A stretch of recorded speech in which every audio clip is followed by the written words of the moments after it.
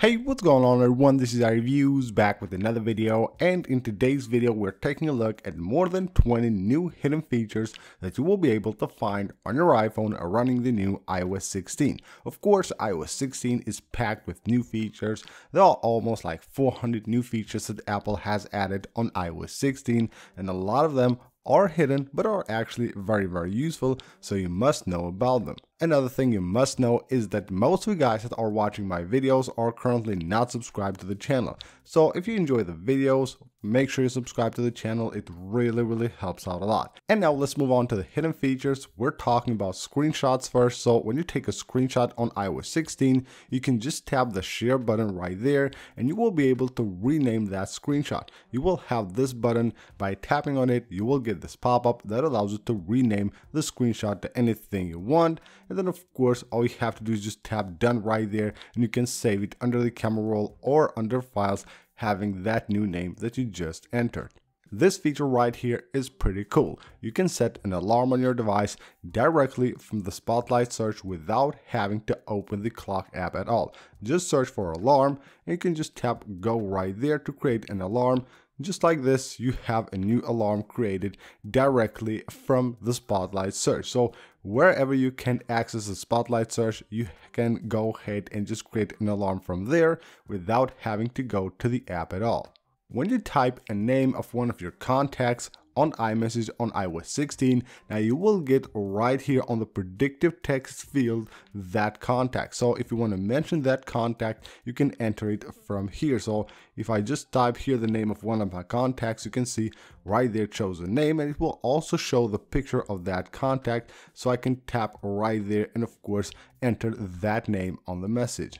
Something really cool that Apple has done with iMessage on iOS 16 is that now you don't have to press and hold the voice recording button in order to record a voice message. All you have to do is just tap on it and now it's recording. You don't have to hold your finger there. You can just talk as much as you want, and once you're done you tap again and you're good to go. And now let's move on to the settings app, and we're going to Safari. This is a very useful feature that you will find on Safari in iOS 16. Whenever you want to clear all the data from Safari, but you have tabs open there, this will now give you an option. So if I just tap there, tap on clear history and data, now it will ask me whether I want to close or keep the tabs. So if you have tabs open, you don't want to leave them there, you can just tap close tabs and everything will be gone. Or if you want to clear everything but you want to still keep the tabs that you have open, you choose keep tabs. With iOS 15, Apple has added extensions to Safari.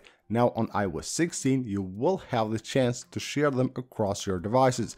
So if you use extensions on Safari on your iPhone, you don't have to install them on every other device. You just go to Safari right here under settings, go to extensions and just enable share across devices, and then all of your devices will have the exact same extensions on Safari.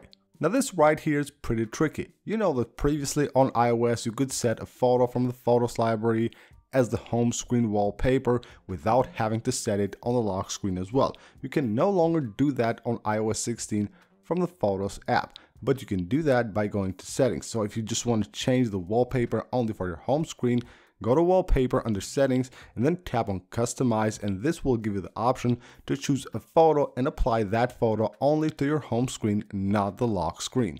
New on iOS 16 is this search button on the home screen. So it basically takes you to the Spotlight search. You can just swipe down or you can press the button right here to go to the Spotlight search. Well, you can disable it if you just don't want to have it on the home screen. Head on to your settings, go to home screen settings and just disable the switch right here and it's gone from the home screen. Now here we have some really cool new features on the Photos app. So if you go to one of your photos and you're editing the photo, now you will get actually two new buttons. So I can do some edits here, but I can also undo them or I can redo them from there. So anytime you're doing something on a photo, editing it, maybe cropping it or just adjusting the colors or anything you're doing, you can now also undo and redo anything that you have done. Now this is one of my favorite features of the Photos app on iOS 16. You can now finally search photos based on text that's on that photo. Now previously on iOS 15 you could do this only from the Spotlight search, but it actually didn't work that good. Now you can do that directly from the Photos app, and as you can see it works really well, and it will find the photos here, of course, containing the word that we want. So you can see right there, it will highlight the word that we have searched for, and you will have all the photos right there. A very easy way to find any photo you want, especially screenshots. You know that on iOS you can adjust the date and the time and the location of pictures. Well, previously you had to do this one by one. With iOS 16, you can just select a bunch of photos. So here I have 5 different photos. I can tap the 3 dots here and I can adjust date and time, and also adjust the location of these photos. I can do that all at once without having to do it individually for each photo. If you have a bunch of photos that you have edited, you want to revert them back to their original, you can just select them and do that for all of those photos. Just tap the 3 dots and you will get revert to original right there, and you can revert all of these photos at their original at the same time. iOS 16 has the new Quick Note feature. Well, that feature works pretty much anywhere on iOS. Wherever you can have access to the share sheet, you can have that feature. You can also add photos to a quick note directly from the Photos app. Just tap the share button and you can just go ahead and add it to the quick note. So you can see from here, I can tap add to quick note, and there I have it. We have now this added, and you can see what it says right there, view album wallpapers. So from there, you can actually also view the album from where that photo came. The Mail app has gotten some really useful features on iOS 16, and one of them is the ability to have iOS remind you later of an email. So when you go to your inbox and you find an email that you might need later on, you can have iOS 16 remind you of that email. Simply swipe from the left to the right and you get here remind me. You tap on it and you can see you will get a few options: remind me in 1 hour, tonight, or tomorrow. Or you can simply tap right here, remind me, and just pick any exact date and time you want the Mail app to remind you of that email. On a previous video, I showed you guys how you can actually schedule emails on iOS 16. You can have an email scheduled and send it at any exact time and date that you want.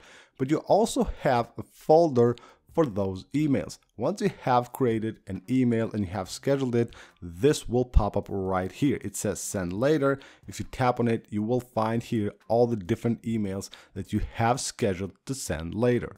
On the lock screen of your iOS 16 device, when you go to add a new wallpaper or edit an existing wallpaper, you will find here a pretty cool option which lets you change the colors of the wallpapers. Basically add effects, filters to your wallpapers. Now some of them actually look really good, and not all the wallpapers have the same effects. This one right here, you can see it has like black and white, and it has duotone and color wash as well. But some of them that are wallpapers that have the depth effect get some really cool filters, like this one right here. If I go to customize it, you can see now this is the default one, and it has the studio one which looks absolutely amazing. And then we have the black and white, and we have the color drop. You can see this looks cool as well. So not all wallpapers get the same filters, but all of them will get some, and they look pretty cool. On iOS 16, you know that we have the chance now to create wallpapers using emojis. Well, if you want to create one of these wallpapers, you can of course choose here the different emojis you want to use, but you will also have the chance to change the background of those emojis. Simply tap the 3 dots, and from here you can pick any color you want to create those emojis. And of course, by swiping here, you can change the patterns of the emojis and make actually some really cool wallpapers. So you can see this one right here, pretty dope. This one as well, they look actually pretty cool. You can of course edit these, change to different emojis, and have some really interesting looking wallpapers. As you probably know, this is the new album art on the lock screen on iOS 16, the new lock screen when you're playing media. But of course, you can make this smaller. If you just want to see your lock screen, you can actually tap anywhere on the lock screen. Most people think that they have to tap the album art here. You can actually just tap anywhere and it will minimize it, and of course you will only have this card right here and not the album art covering the whole lock screen of your device. And when talking music, you can now finally sort playlists on your iPhone. You go to a playlist, you can tap the three dots right there, and you can sort by here. You can sort by title, artist, album, or release date. This is a much needed feature. A lot of people have actually been requesting this feature, and it's finally here with iOS 16. On the default calendar app on iOS 16, you can now finally copy and paste events. So just tap and hold an event and you can copy it. And if you're creating a new event, you will now have the chance to actually just paste. So you can see from clipboard, tap right there, and just like that, you will paste a new event. And last but not least, if you have an iPhone 13 or newer, Face ID works on the landscape mode as well. So if you have a newer device, as I said, iPhone 13, I don't know why Apple didn't make this feature available. Only 12 Pros and 11s. They are pretty cool devices, so they should have this feature, but only on iPhone 13 and of course the new iPhone 14 models, you will have the chance to actually use Face ID on the landscape mode. So that's basically it for this video, guys. Thank you for watching. Don't forget to subscribe for more videos. Leave a like on this one, and I'll see you on the next video.